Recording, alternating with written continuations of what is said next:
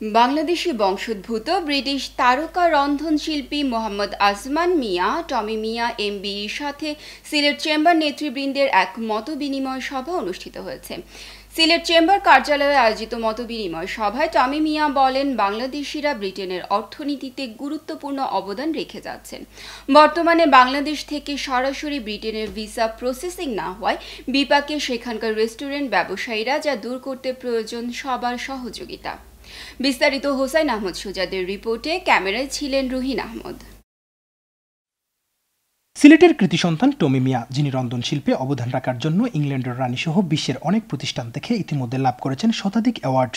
সিলেটে আগমন উপলক্ষে টমি মিয়ার সাথে এক মতবিনিময় সভার আয়োজন করে সিলেট চেম্বার অব কমার্স। মতবিনিময় সভায় টমি মিয়া বলেন, সিলেটের ব্যবসায়ীদের সাথে যুক্তরাজ্যের ব্যবসায়ীদের সম্পর্ক সুদৃঢ়। এছাড়া বর্তমানে বাংলাদেশ থেকে সরাসরি ব্রিটেনের ভিসা প্রসেসিং না হওয়ায় ব্রিটেনে বসবাসরত বাংলাদেশিদের হোটেল রেস্টুরেন্ট মালিকগণ পড়েছেন বিপাকে। আমরা রেস্টুরেন্ট হল বন্ধ হয়ে যায়, 30,000 পাউন্ড কেউ এফোর্ড করতে পারেন না। আমি চাইলাম ওটা সরকারি, ব্রিটিশ সরকারে take it to about 16,000 pound.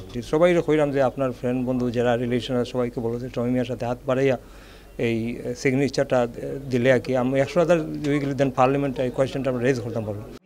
ব্রিটেনে বসবাসরত বাংলাদেশিরা দেশের উল্লেখযোগ্য পরিমাণ রেমিটেন্স প্রেরণের পাশাপাশি প্রবাসী দেশের মুখ উজ্জ্বল করছেন উল্লেখ করে আগামী অক্টোবর মাসে British Bangladesh chamber of commerce O Sylhet chamber of কমার্সের যৌথ উদ্যোগে সিলেটে অনুষ্ঠিত এনআরবি উইকে ব্রিটেনে বসবাসরত বাংলাদেশিদের উপস্থিতি নিশ্চিতকরণের জন্য টমি মিয়ার সহযোগিতা কামনা করেন সিলেট চেম্বারের নেতৃবৃন্দ।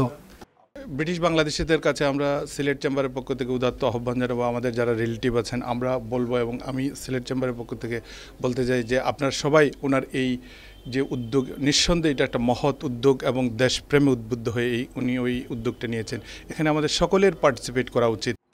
মতবিনিময় সভায় অন্যান্যদের মধ্যে আরও বক্তব্য রাখেন সিলেট চেম্বারের পরিচালক নুরুল ইসলাম, মুশফিক জাগিরদার, মুকির হোসেন চৌধুরী, ফালাহ উদ্দিন আলী আহমদ ও নির্বাচন বোর্ডের প্রাক্তন চেয়ারম্যান বিজিত চৌধুরী সহ বিভিন্ন পর্যায়ের ব্যবসায়ী নেতারা। Hussain Ahmed Sujad, channel S news, Sylhet.